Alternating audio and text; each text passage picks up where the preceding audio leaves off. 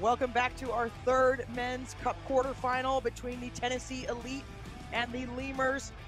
We are going to take a look at their action yesterday.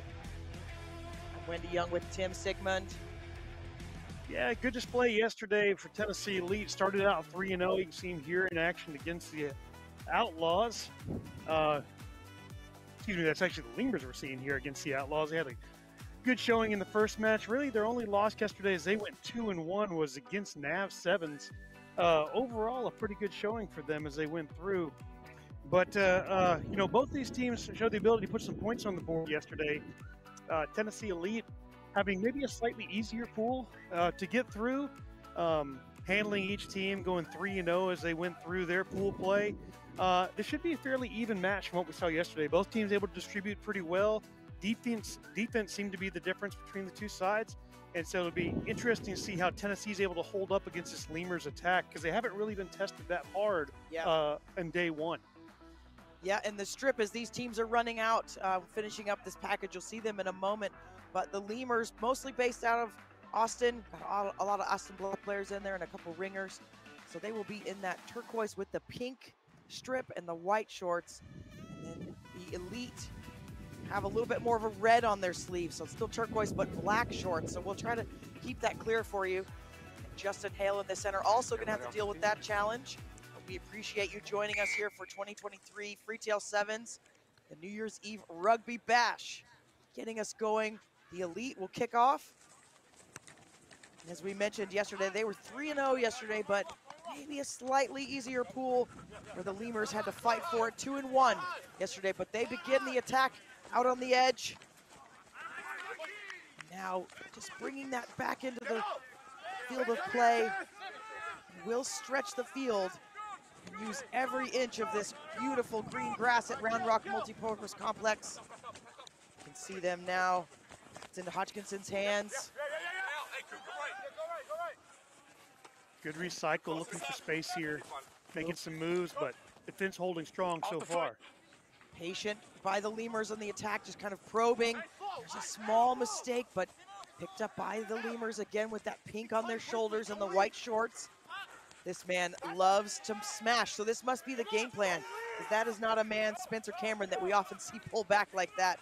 Here's another test for the Lemurs inside that 5-meter channel. Very measured by the Lemurs. Maybe they know what's in front of them today. It's Medina, Patrick Medina, of course his father, Rick Medina, longtime Austin Black. Elite's gonna take over here. Pass just not quite to hand. This is a good position for the Elite. Inside the 22 now. Just outside of it, excuse me, these orange lines making it a little bit difficult for us to see. Probably better for you on the stream today.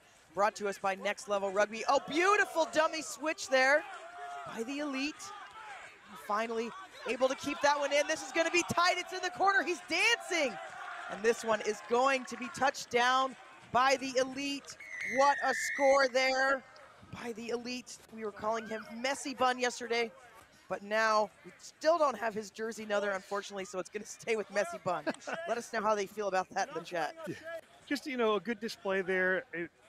Lemurs were trying to be patient in their attack, work their way through the phases, and just a loose ball there here at the end, and they're able to dash around the outside. Good job not being pushed into touch and leaving that ball behind for the support to pick up and be able to score.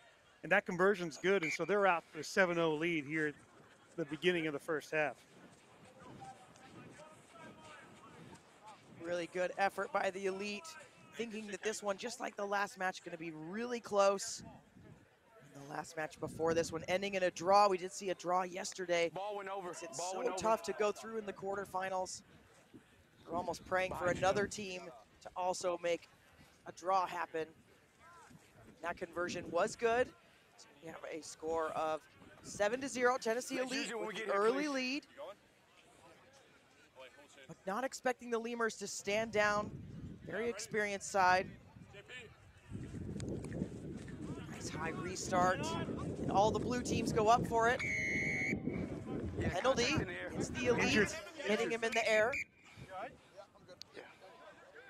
See if he's okay here as he gets to his feet. Maybe milking that a little bit for the call, perhaps, but glad to see him get up off the ground.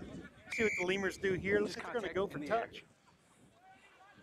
May be able to hear that wind. It's a bit more than yesterday. Yesterday it was almost gusting, and this morning it is pretty constant. It's a gorgeous, though.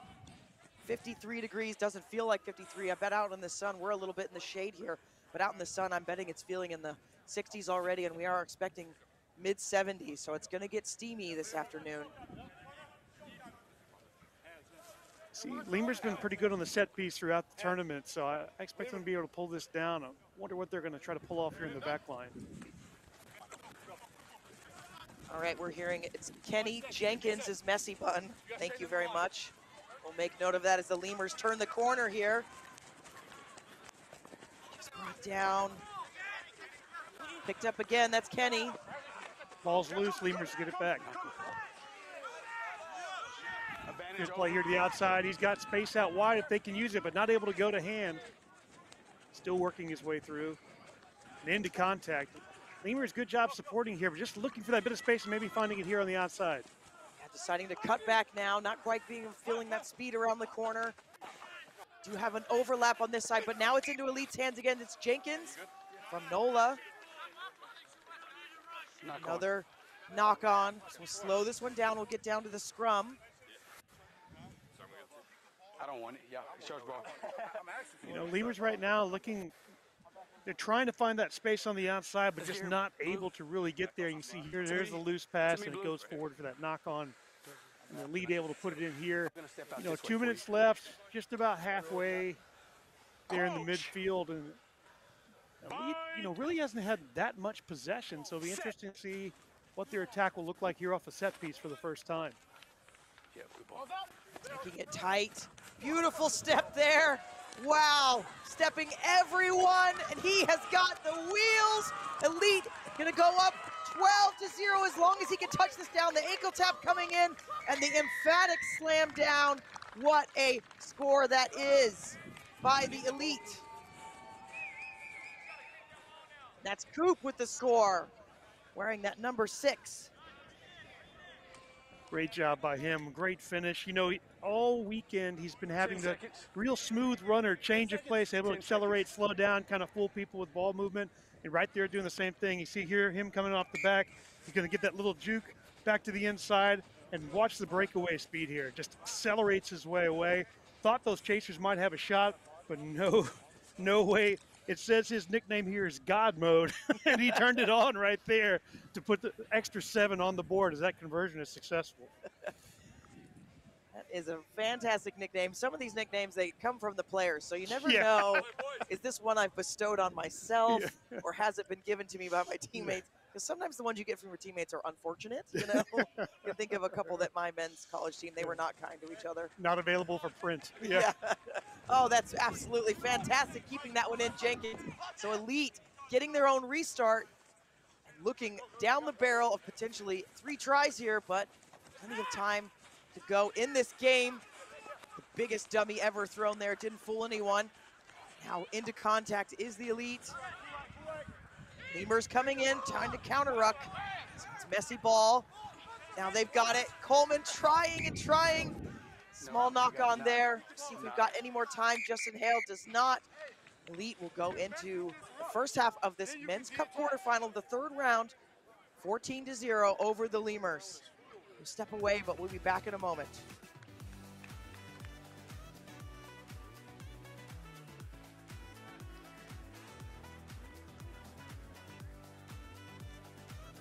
Freaking earpiece doesn't want to stay in.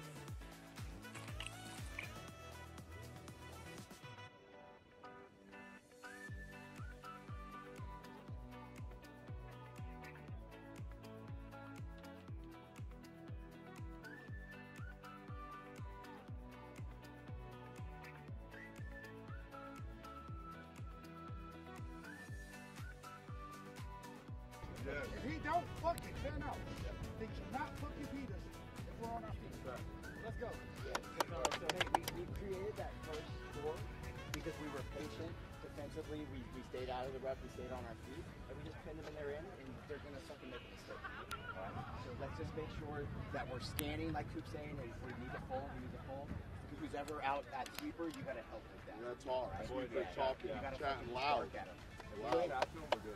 Guys, so let's just do this. Let's go out and win this first fucking minute.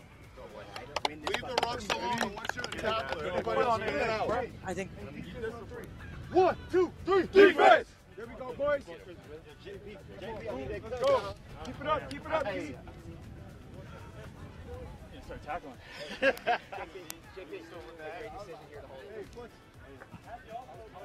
we're back. Our third men's cup quarterfinal at Freetail Sevens. Only New Year's Eve rugby bash in the world. Hope you're here watching online with Next Level Rugby, or you can come down in person. The crowd is starting to fill out. Tennessee Elite 14-0, 2 converted tries. Lemurs have had their chances, but they have been a little bit far and few between, Tim. Yeah, you know, the Lemurs, they did a good job holding on there at the end of the first half, not allowing in that third try, which would have been a real trouble.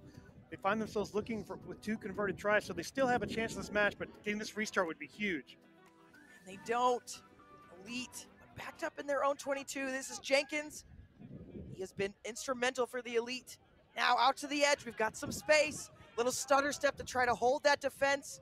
Beating 1, 2. Fantastic footwork.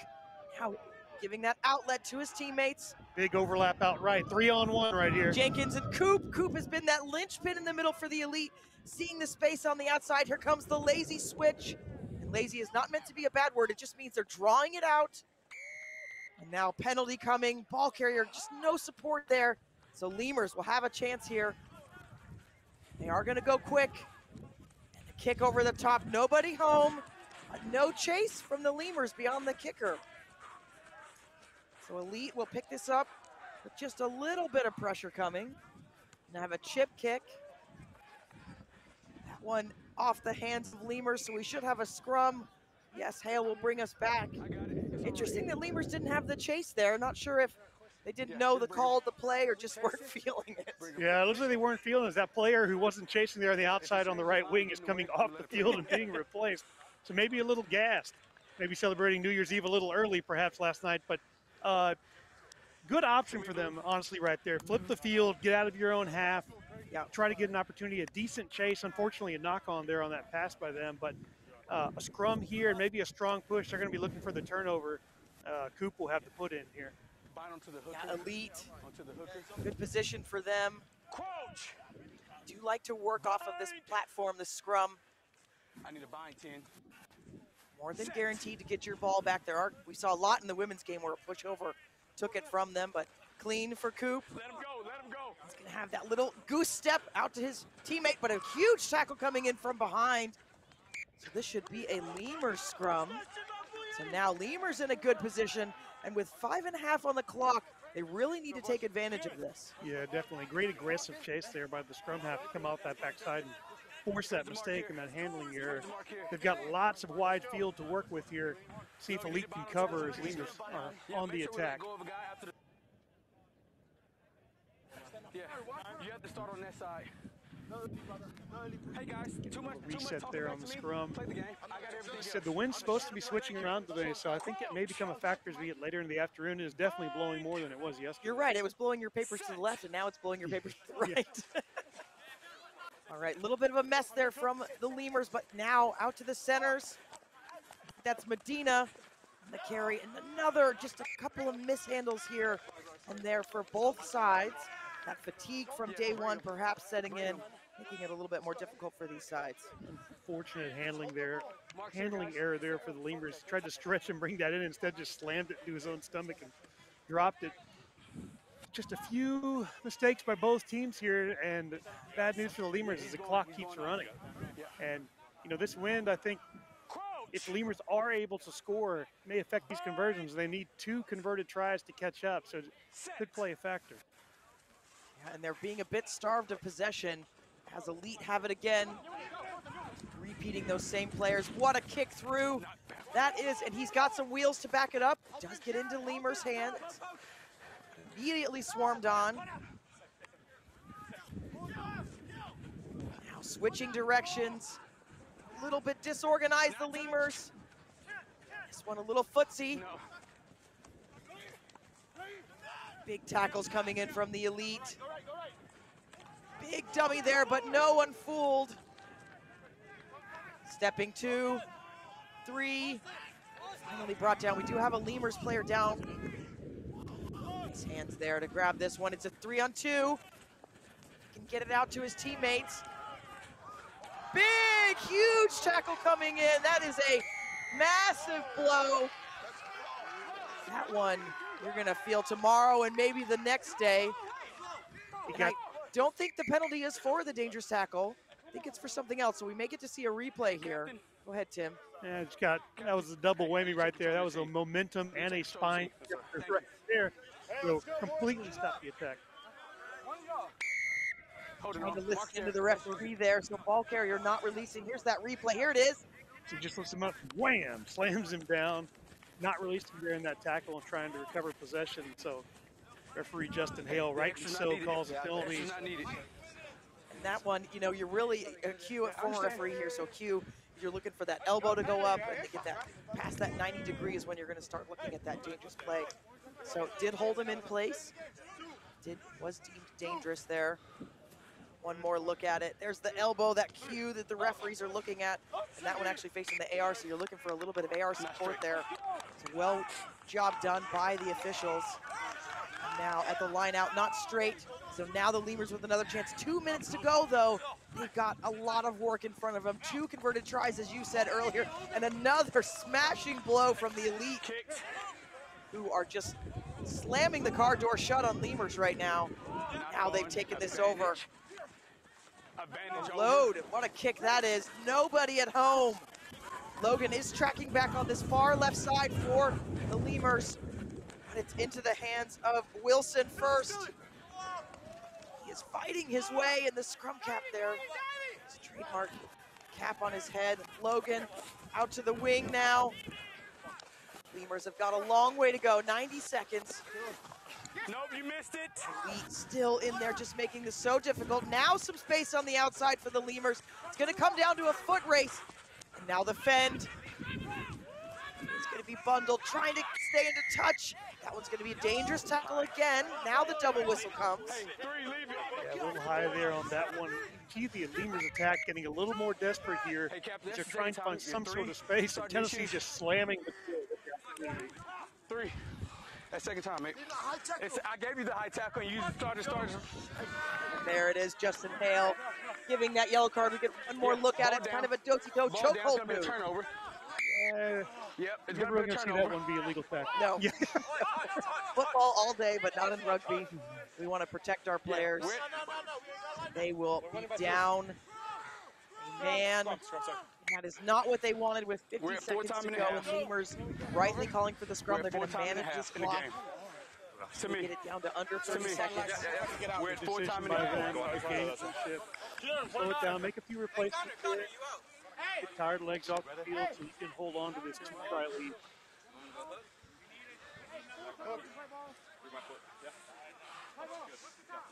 It's happening. Yes, coach. The Lemurs as well. They've got this just so difficult already. 3v2 in the back line. You got a bind 10. You have to choose who you're going to cover. Set. And you know, putting it in, the scrum half's going to take a chance here. Going down that weak side. Little kick inside. Loose ball. Looks like the Lemurs have jumped on it. Nope. Work hard though, Elite in there. Trying to poach this one. There's the hooter. Lemurs with a last chance have to go 80 meters. They've made some of it. He has got some massive long legs. Trying to outlast the defense. Got to release. They're on him. There is a poacher in there. There comes the penalty. That will seal the deal for the Elite. Leave it. Some gentlemen's niceties. After that, an Elite gonna attempt to put this into touch. It's not a great kick, so we'll see where it goes. Now the follow-up kick. Congratulations to the Elite. Keep that record of 4-0, and they will move on. We'll step away in a moment, but coming up, our last men's quarter cup final, Faith Rugby versus Austin Hunts. Stick with us. We will be back in a moment.